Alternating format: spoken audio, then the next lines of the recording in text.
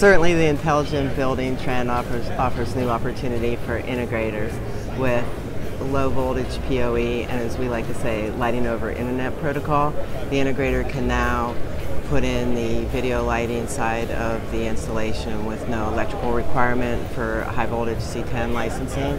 So that expands their ability to integrate the entire room, which is wonderful.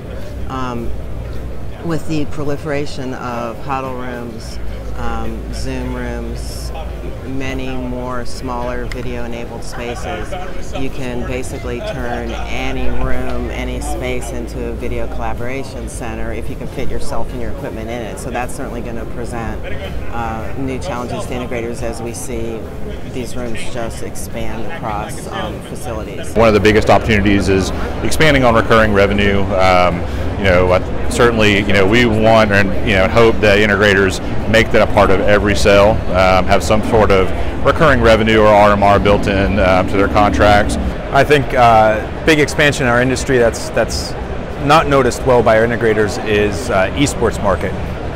It's one of our fastest growing categories, from cabling to networking, and I don't think they realize the difference between broadcast and Pro AV versus what esports needs, which is its own isolated network for high quality audio video distribution for the players themselves, separated from what the audience wants to view.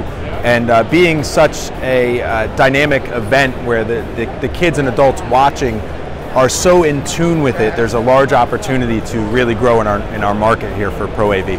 Another thing that can help integrators in terms of an area where they can succeed a little bit more is prospecting a diverse talent pool. There's so many different industries outside of AV, but there's skill sets that kind of go hand in hand with what AV does.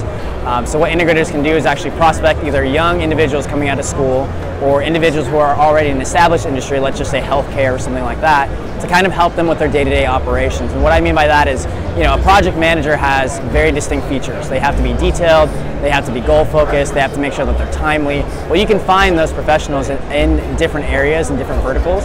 So when you're prospecting talent and you're looking to hire people in your organization, it would help to look at the different verticals and see if those kind of features match what you're looking for, because you can find someone who's really, really successful and someone who's able to streamline your process to make your lives easier. So one of the applications that we see as an emerging field is esports.